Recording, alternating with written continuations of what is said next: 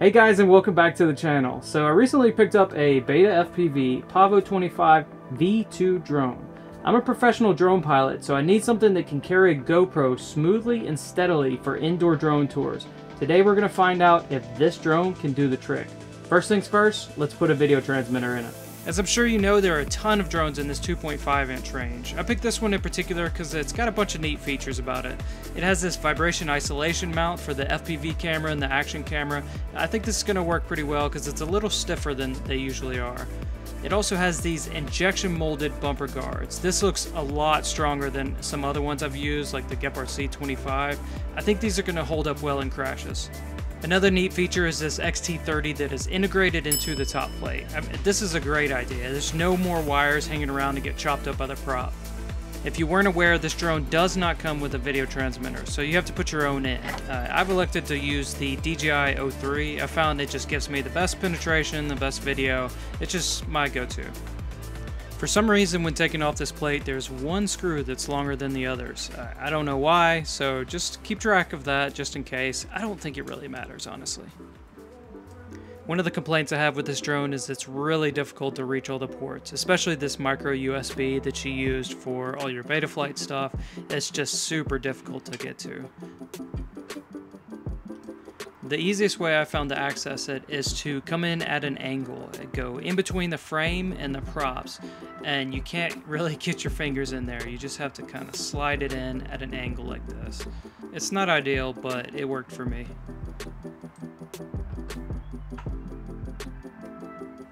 One of the first things you need to do when you get a bind and fly drone is calibrate the accelerometer. So as soon as you plug it in, it's going to pop up right there at the top. Go ahead and click that and get it calibrated. You basically just want to make sure that when you move the drone, it's making the same movements as the 3D model does. In my case, I had to reset the Z-axis as well. You might have to do that too. Make sure the green arrow is pointing towards your monitor. Before you can really do anything else in Betaflight, you need to connect your remote to the drone. So in my case, I have ELRS 2.4 GHz. Disconnect your drone from Betaflight and then plug a battery into it. After a minute or two, the drone's receiver should go into discovery mode. In my case, it didn't pop up immediately. I had to reset my Wi-Fi and then it just popped up right there. I'm not going to go into a bunch of detail on how to hook up Express LRS just for the sake of this video length. There are already some great videos on that, especially Joshua Barwell's video. Mostly you want to make sure when this web page pops up that it says BetaFPV, just to verify that you're connected to the correct one. Once you see that, you're going to enter your unique binding phrase to hook it up to the controller. I don't think it's really that important to keep it that secret, but it's probably not a great idea to let people know what it is. Once you type that binding phrase in, theoretically you should be able to connect your controller without any extra effort, which is one of the cool things about ELRS.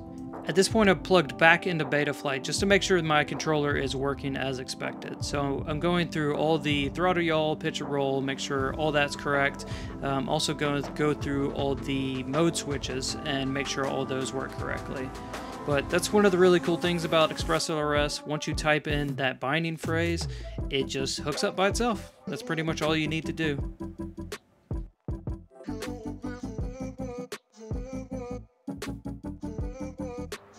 At this point, I am fully connected to this drone. So just to make sure, I'm going to plug a battery in, I'm going to connect the controller, and I'm going to do a small test hover. I don't want to do anything too crazy because I don't want it to flip out, but it seems like it's going to perform correctly. I just want to verify that before I actually install a VTX.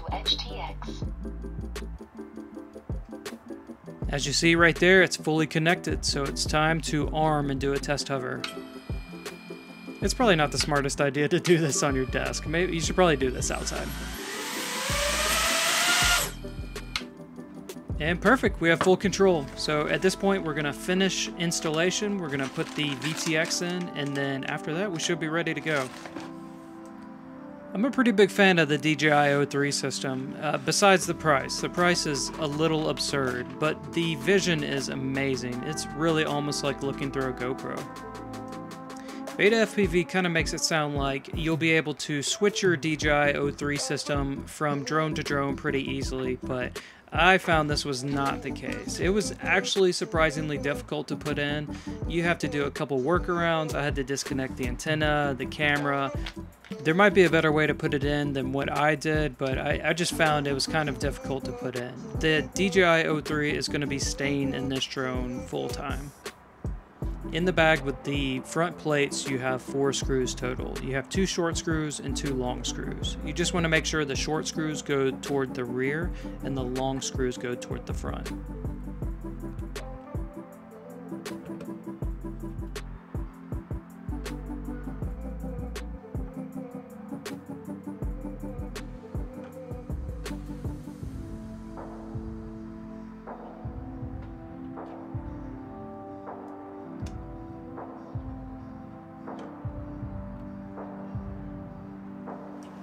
So here's another mistake I've made a couple times. If you are going to use an external receiver like ExpressLRS or Crossfire, you need to remove the S-Bus wire from the DJI O3 system.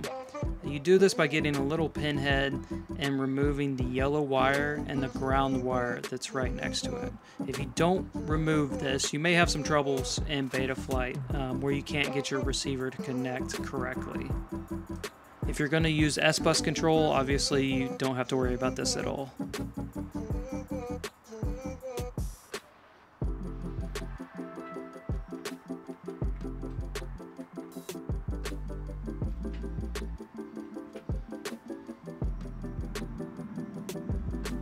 At this point, when I went to install the O3 camera into the frame, I realized that I can't get that cable actually through the frame. I believe that you're supposed to be able to take off the prop guards, but I wasn't successfully able to do that. I don't know if they're just super tight or if there's a trick to getting them off. If you do know how to get those off, please by all means let me know, because I never figured it out. So unfortunately, instead I had to disconnect the camera cable. This is definitely not the ideal way. This thing is tiny and super easy to bend. If you are going to go this route, you need to be very careful. I used a little safety pin to pry it off very carefully, and I made sure when I reinstalled it, I was very gentle with it. It's super easy to bend pins. At this point, I'm also planning where I want the VTX to go and making sure that everything's going to fit properly. I'm also discovering that I'm probably going to have to take the antenna off too.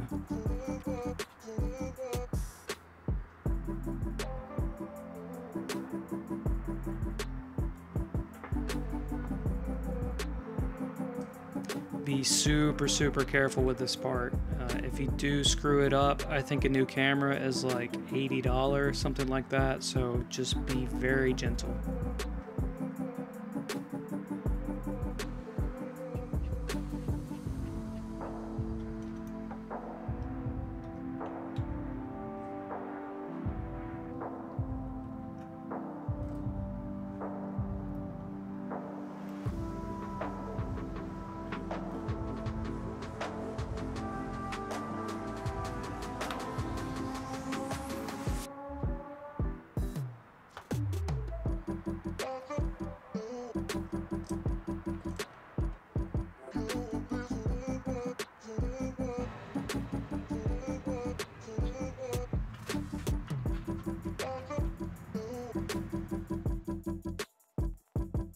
Now it's time to plug the O3 plug into the all-in-one board plug.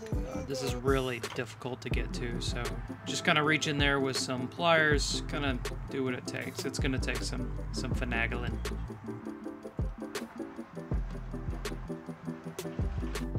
I reattached the screws on the Air Unit earlier because I forgot that you're going to have to take these screws off in order to install it on the BetaFPV plate.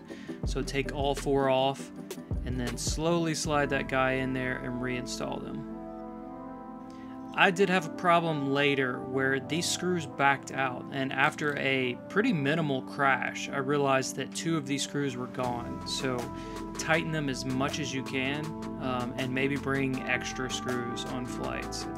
I'm not really sure if this was my fault or if this is a design flaw since these are such tiny screws, but it's just something to be aware of for flights. Make sure it's tight. Before you actually install the Air Unit into the frame, go ahead and plug it into your computer and do your activation.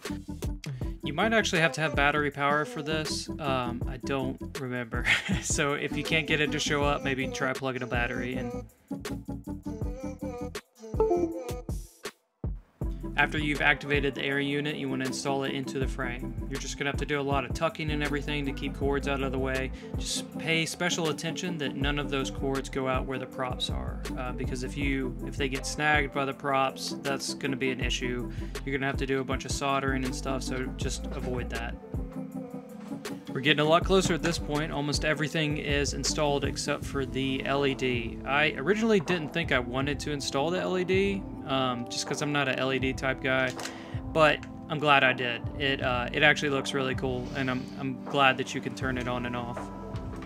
I tried to jam that plug through the frame, but it just didn't fit, so I found what worked best was to put the LED in backwards. Bring the plug up to meet it, and then plug it in and go from there. If you try and go the other way, it's just not going to fit very well. Here I've made a mistake, so watch carefully so you don't make the same mistake.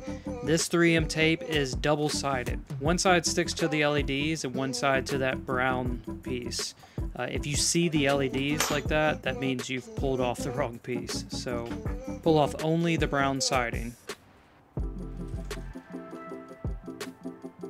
Be patient with this part. If you stick it too quickly and you need to make repairs, that 3M tape probably is going to hold very well once it tears off, so just try and do it correctly the first time.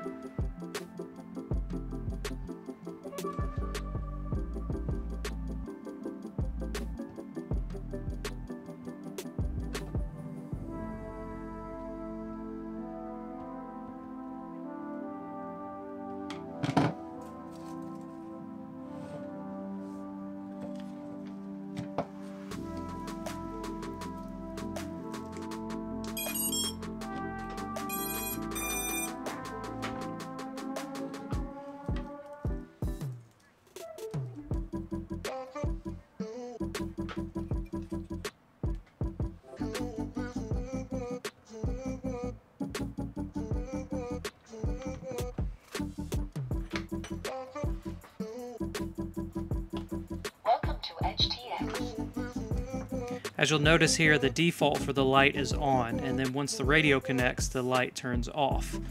So from this point, you'll control it with the controller itself. You can turn the light on and off based on whatever channel 5 is.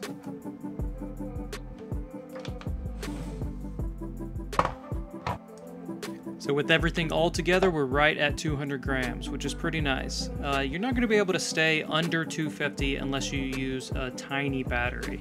I did find that a Tattoo 450 mAh battery will keep it under 250, but you get about 3 minutes of flight, 3 to 4 minutes of flight. It's not very long, and I can imagine that battery is not going to last very long. Out of the 3 batteries I've shown here, I find that I fly with the Tattoo R-Line 850 most often.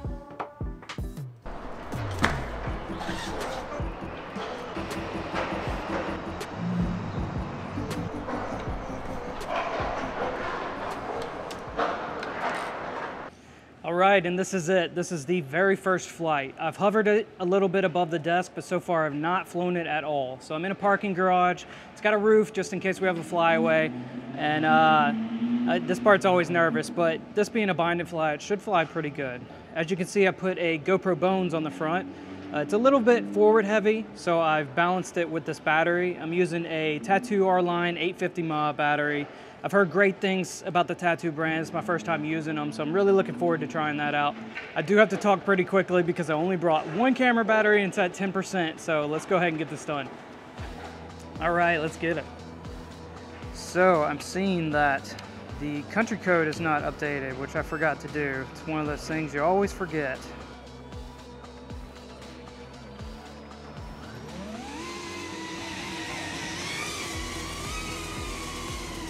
Well, it's definitely forward heavy.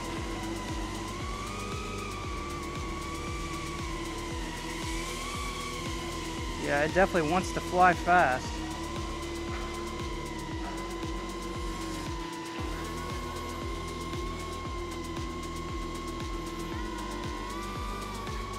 Pretty nimble so far, though.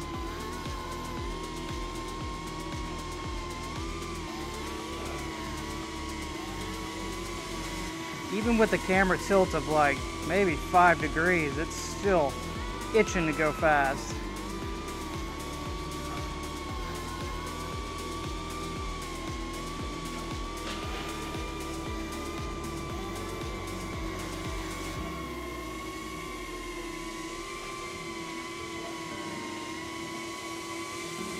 It's fairly quiet compared to some of my other drones.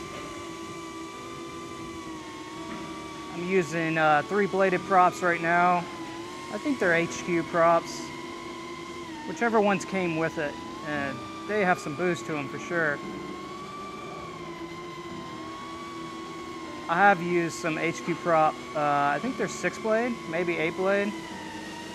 They're nice and steady, but man, they break easily.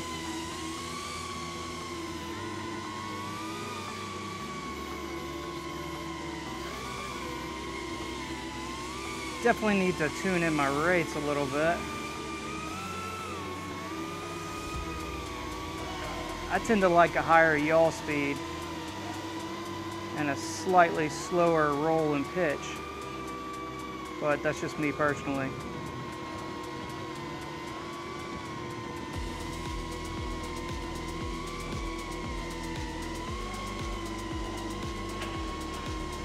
It's always nice to use the O3 system.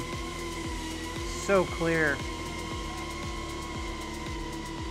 So I think I'll go up a level. Since this is concrete, we are gonna put this the penetration to the test.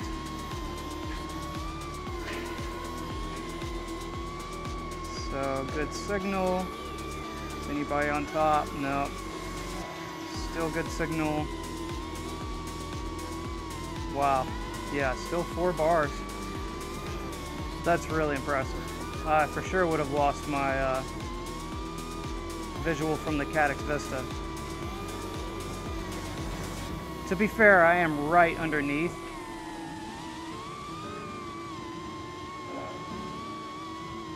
But I'm still at 4 bars. Yeah, that's impressive. There, a bit of a dip. Just a tiny one.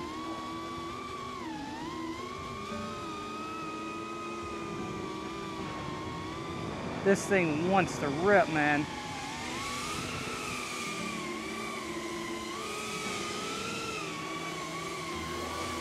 Let's see, we're at 3.6 and a, whoopsies, 3.5 minute flight currently.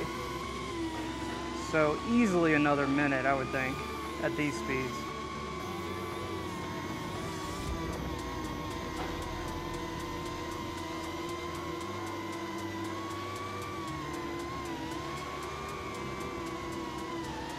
Still good penetration. Oh, a bit of wind up there. Let's not push this too hard though. Definitely don't want to break it on the very first flight.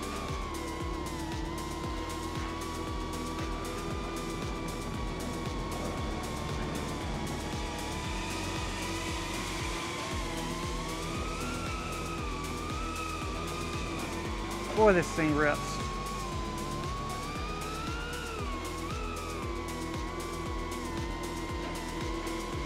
.6 volts still, wow.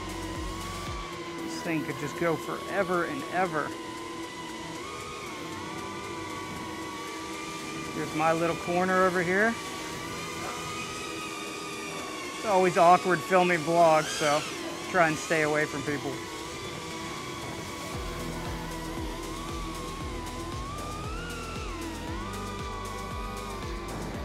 So far, I'm pretty impressed. I'm not really putting this too much to the test.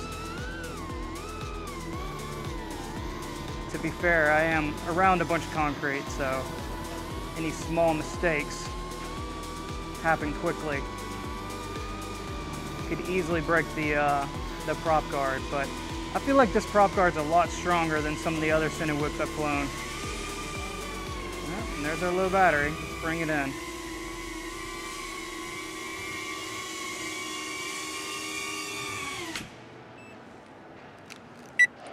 Wow, so far, really impressed. It flew really well, it's fast, quick, agile.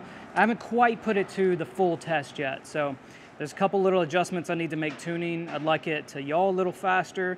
I'd like to slow it down a little bit, so maybe that means decreasing the camera tilt. If I can find a way to balance it slightly better, I think it would be perfect.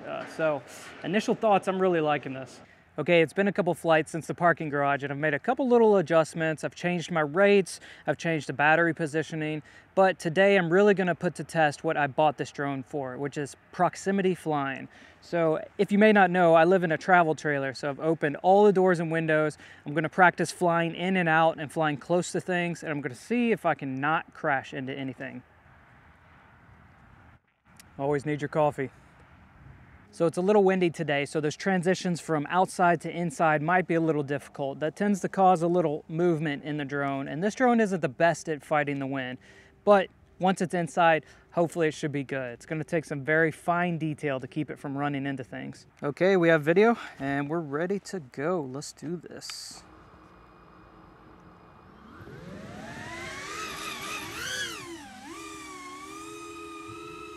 Here we go. So this is my first packet of the day, so I probably should fly carefully. Just get my fingers warmed up. Sometimes you don't really have that luxury. Sometimes your first pack has to be your best pack because you're there to do a job. Some of our warm-ups can include going under this trailer.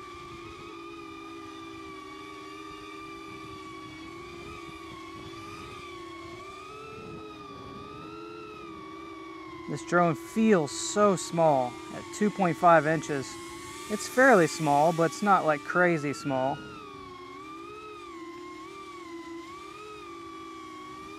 Let's see if we can go this way too.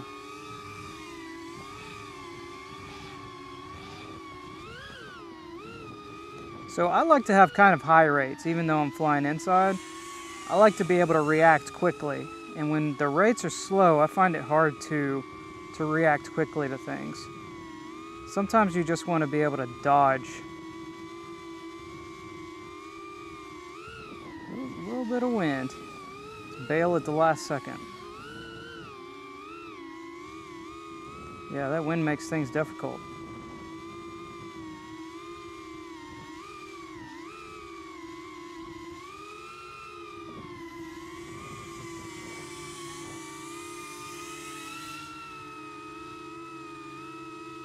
So this little guy does rip. Doesn't perform well against wind, but man, it is pretty fast.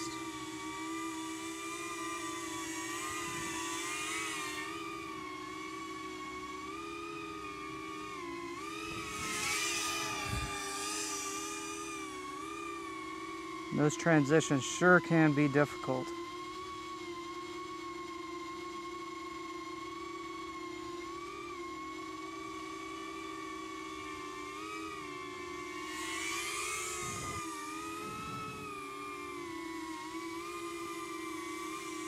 And again, like I said, I have pretty high rates. I know a lot of people like to fly slow rates.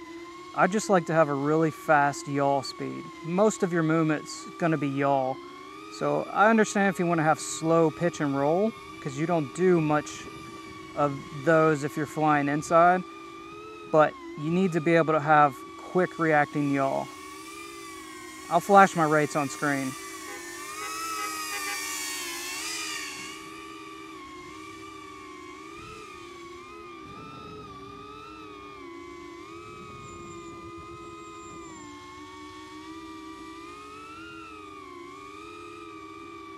Go through here again.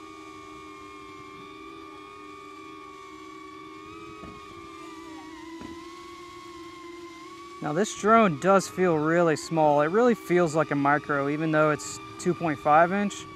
I mean, I wouldn't necessarily consider a 2.5 a micro. I would consider like a, I don't even know what, 65 mil, something like that. One of those really small ones that can't carry a GoPro. But this is carrying a GoPro Bones and it's doing pretty well.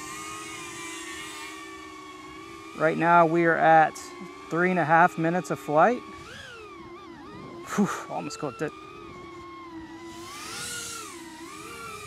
We're at 3.5 minutes of flight and we still have at least another minute. I mean, that's pretty impressive.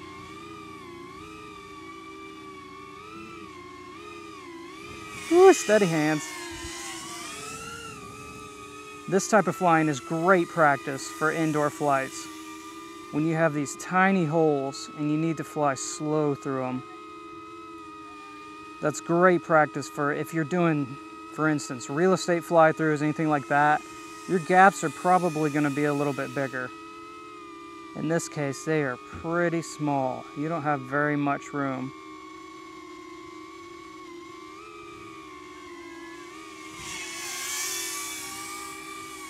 And so far, honestly, it's handling it pretty well. We're at 4.5 minutes. We're closing in on 3.5 volts. This drone is quickly becoming one of my favorites for sure. I really am starting to trust it for indoor flights, which means if I can trust it, that means I can recommend it. Again, I paid for this drone with my own money. BetaFPV didn't pay me to make this review. They didn't know I'm making this review, so this is entirely my thoughts.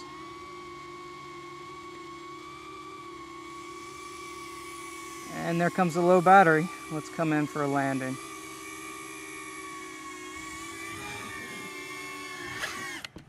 A very terrible landing. So now that I've spent some time with this drone, what are my thoughts? I really like this drone, to be honest. I find it easy to fly slow. I find it easy to fly fast. It obviously doesn't do too well in wind, but that's just kind of the nature of 2.5-inch drones. I find that a lot of reviewers take these types of drones and they just rip them outside, but that is really not what cinewhoops are meant for. Cinewhoops are meant for flying close to people. They're meant for flying indoors. They're meant to not break things. If you want to fly fast, get a 5-inch. You won't regret having a 5-inch. It's going to fly so much faster. This, however, is great for flying indoors. It just bumps off of things. I just think a cinewhoop is the great way to go if you're going to fly for real estate, if you're going to fly indoors, if you're going to do business tours, all those types of things.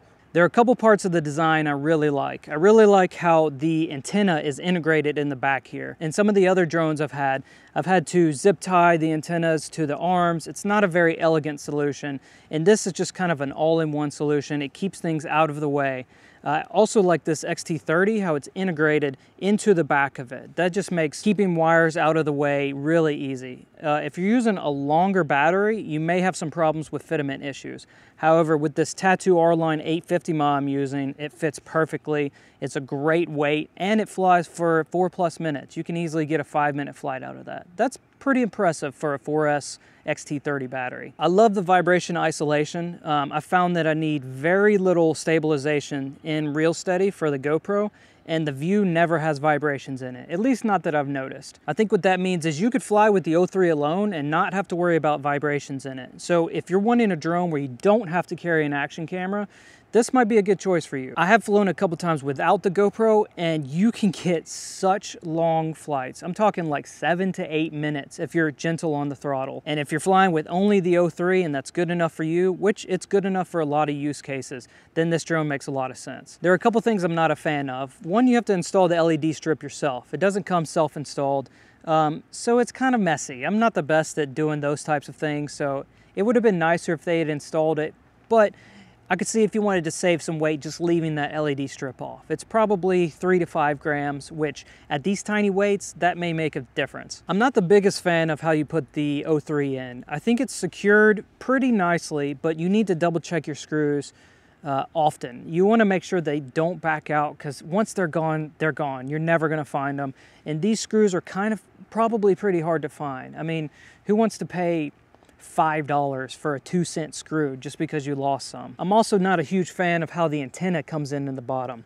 This is kind of worrying me about wear and tear. Occasionally your drone slides across pavement, it slides across rough surfaces, and I would hate for these antenna wires to wear. These antennas are about $20 a piece, so they're not exactly cheap. I may try and find another way to route this, but for now, it's just kind of open and exposed. It's not my favorite. Another one of the negatives is it is very hard to reach the ports. It's hard to reach the port of the DJI O3. It's hard to reach the port of the all-in-one board. Anytime you need to plug this thing into a computer, it's gonna be difficult. It can be done, but it takes a little bit of wiggling, and you kind of need the correct cord to do it. The SD card slot on the DJI O3 is completely inaccessible. You really have to take this entire thing apart to get to it. So if you're doing a lot of recording on the O3, you probably want to leave an SD card in there and access all of your footage by plugging in a USB-C.